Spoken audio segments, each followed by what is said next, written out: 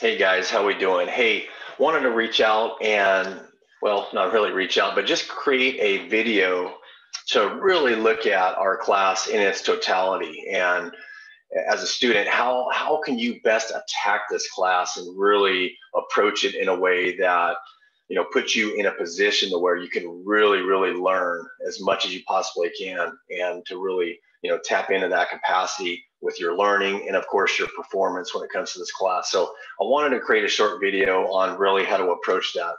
And so a couple things to talk about is, how to approach our reading, our quizzes, and then our exams. And then we have many other things that are built into this class. But what I'm looking at here is, pulling all this together, how to really attack it. And if I were to wrap any word around it, it would really be to how to optimize your learning. And so the first thing I want to talk about is my philosophy and approach in terms of learning psychology, and the beautiful space that that occupies with us is progressive. And it's a progressive approach that you're going to find with this class that allows you to build skills slowly as you progress your way through the material. And we do this in a variety of ways, but let me give you a specific example is with our connect questions. And so when you're reading the textbook, I really try to create a platform for you so that it kind of guides you as to where to go. And so you're going to start by reading your textbook, and some of you you might get the e-book, you might get the hard copy book, but you need to have an access code so that as you're reading the questions, you can complete your reading connect questions assignment. All right. And this is really low risk. I call it low risk. And this is also the progressive way to learn, meaning you get in there, you read the book, and then you just answer some questions. And they're very, not basic, but they're low risk questions. And you can, take the quiz. It's not really a quiz, but really the reading questions multiple times.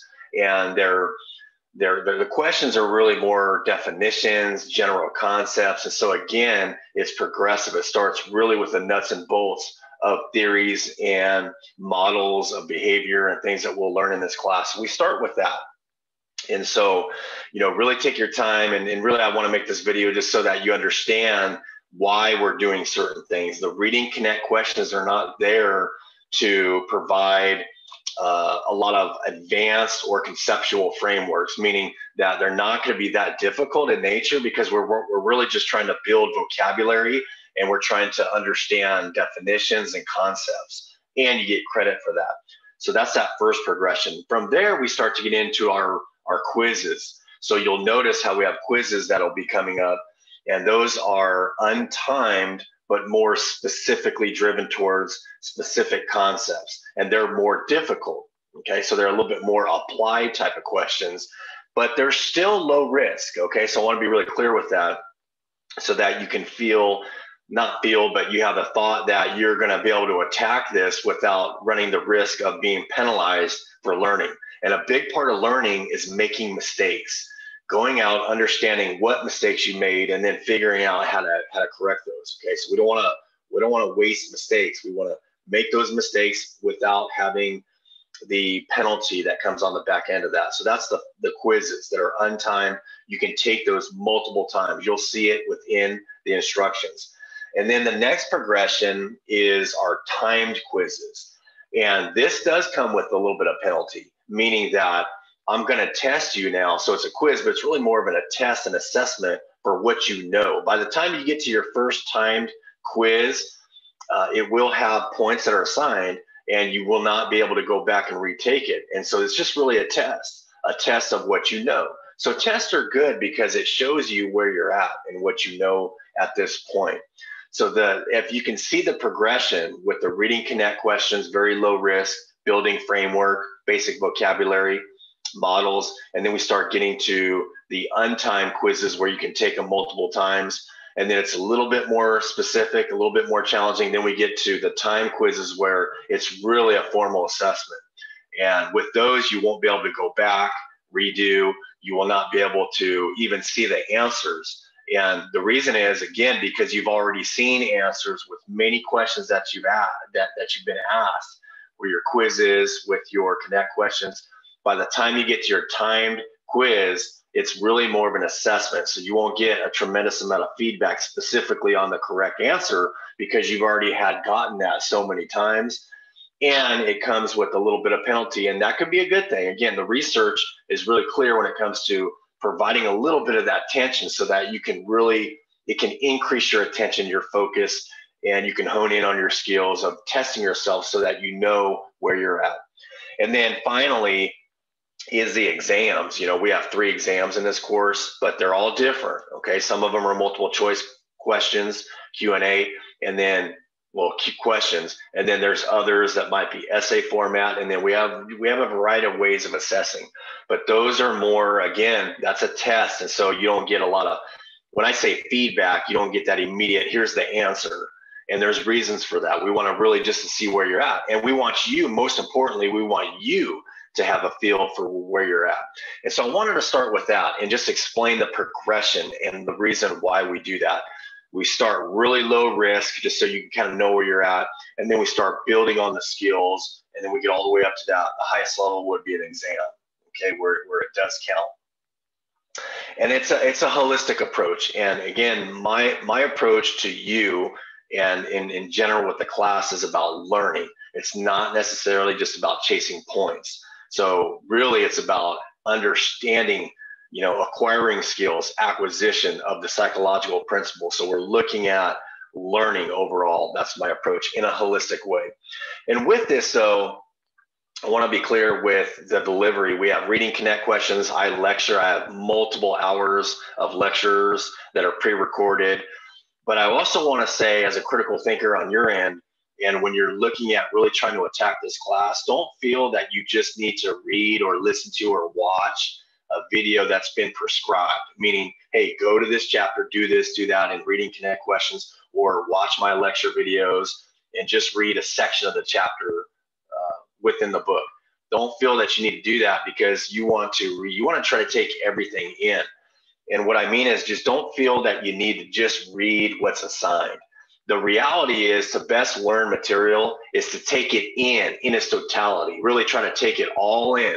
Now, how is it that you do that? Everybody's a little bit different. Some people read, you know, verbatim, word to word. Some people really look at all the concepts at the end of the chapter, but that's for you to sort that out. And of course, I can help you if you reach out to me, and I can really we can work together to pin down your style. And so again, we want to look at this in a progressive manner, and we want to really try to take it all in and not just, you know, learn in isolation. And again, from my perspective as a professor, I can't just go, and I'm not going to do that. I don't think that's the best way to learn, meaning that I'm not going to just go and assign all this stuff for no reason just because it's in a textbook. I mean, that would be 3 classes when it comes to the volume of work. And so I'm really trying to guide you in a specific area. However, learning in general is best suited for those that take in the general concepts, pull it all together, instead of just reading certain parts of the chapter. Hopefully that makes sense. So we want to really try to take it all in as best as we can. And then the lecture recordings that I have made, again, dozens of hours. I want to be really mindful with how I go about really right now describing what I did and why I did what I did. But you want to go in and watch those lectures, take notes. Everybody's different, again, with how they go about doing that. I've had to really find the sweet spot when it comes to lecturing with detail versus zooming out and lecturing with more generality. And the reason is because if I were to lecture with extreme detail, you would be watching videos for the rest of the semester, and that's all you'd be doing. You would be so voluminous, and I would miss, most of you would check out mentally by the time you were halfway through. So, you know, this class does not design that way. I do get a little bit more in depth in certain areas because it's really fundamental and it's more important, whether it's research methods or the nerve cell, neurotransmission, whatever it might be. I'm detailed in certain areas, but I kind of zoom out. I'm more general because the way lectures work, just like if you were to come to a face-to-face class, lectures are to provide you with general overview of the material. And that's how we pull everything together. And think of lectures as really pulling everything together, because you can't have hours and hours of lecturing because we would simply have 3 classes of Psych 1, and we couldn't do that. And you can't just have 500 or 800 pages of reading material to go ahead and read through, because we would have to actually go and do that to learn everything. All right, so hopefully that makes sense. I'm trying to find that sweet spot between that detail that I know you want versus not losing you, between being asked to watch a lot of those videos a lot. And that's what it would be if we covered every single thing. So what I'm saying here is that if you have any questions and there's not enough detail in a lecture, please reach out to me and ask those questions, okay?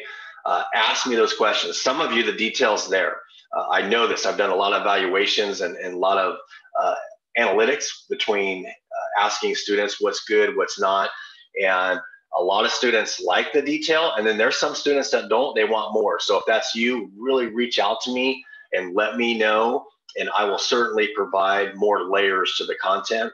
And in addition, again, another reason why I try not to go too deep and have hundreds of hours of lecture video is because this is a survey course. This is a Psychology 1 course, meaning that our goal is to overview every subject. Now, when you take a specific psychology class, if you're a major or you want to go deeper into neuroscience, you want to take that, or you want to take a social psychology course, you're going to go in much deeper depth when it comes to that. But this is a Psych 1 survey course. We play on the surface a little bit, but we do go deep and we get detailed in certain aspects. If you need more or want more, please reach out to me. But that's the reason why we do those.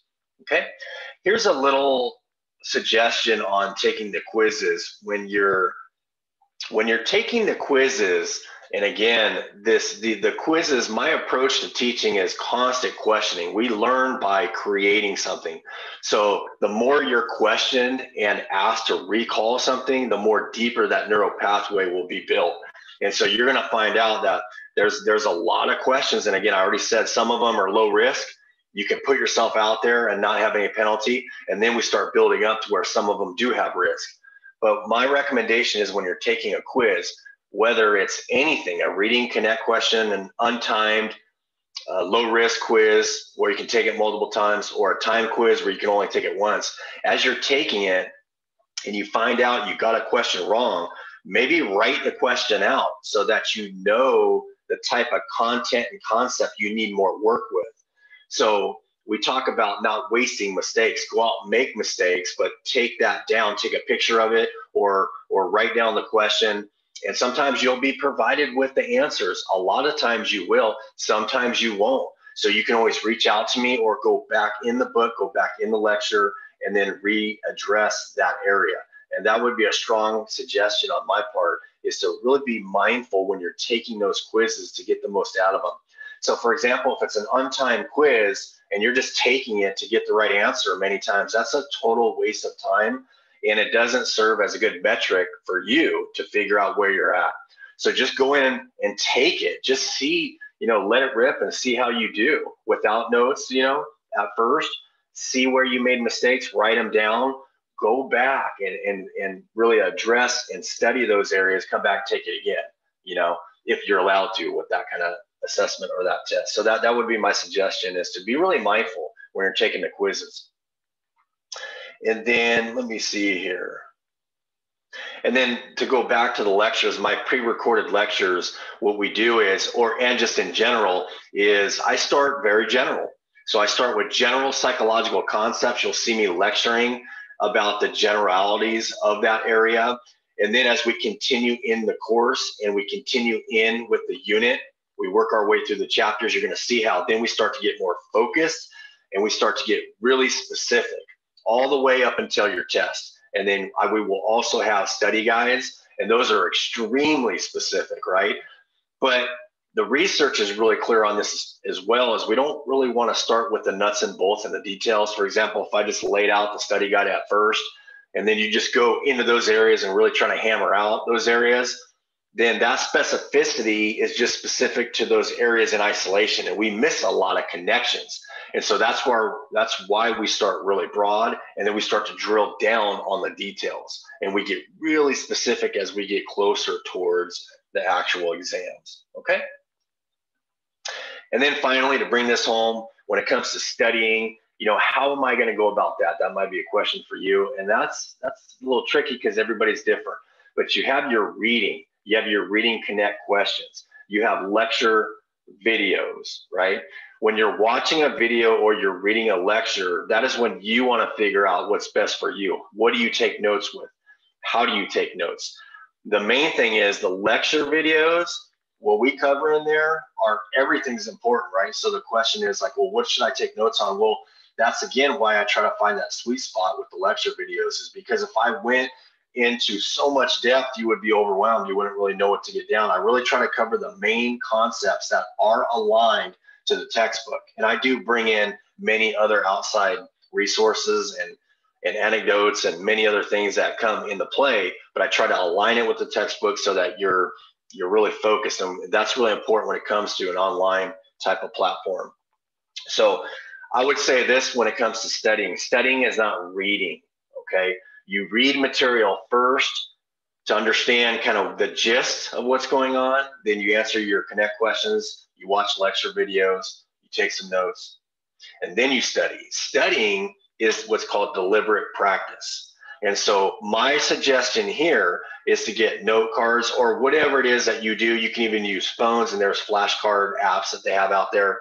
But basic principles of recall. And so if you're working in some kind of concept, such as what is psychology, instead of when you're studying, instead of going back and just reading, you don't want to just read. That's not studying. That's just called mere exposure. It's just a false sense that you're learning when in fact you're just being exposed to information. You want to study it. So you actually want to write down on one side of a card or type it in your phone, what is psychology? And then flip it over and then write out the definition of psychology and then flip it back over to that question and try to answer it in your head without looking at the answer. And then rep that many times, keep track of it, go back to it. So basically ask yourself the question, what is psychology? Scientific study of thoughts, emotions, behaviors, so forth and so on. If you can't do that in your head on your own without looking at the notes, then you need to keep practicing. So keep practicing without looking at the notes. Look at that note card and then just rep it. Rep it. Go about 3 at a time. Just shuffle through them as many times as you can. And that's deliberate practice now. That is studying. Okay. Many times what we've seen is students, they mistake reading for studying. And we do need to read. You read on the front end to kind of gather the gist and generalities of what's going on, take notes. Then you come back to those notes, or you come back to any questions that you've written and you study those. That means you rep them and you recall.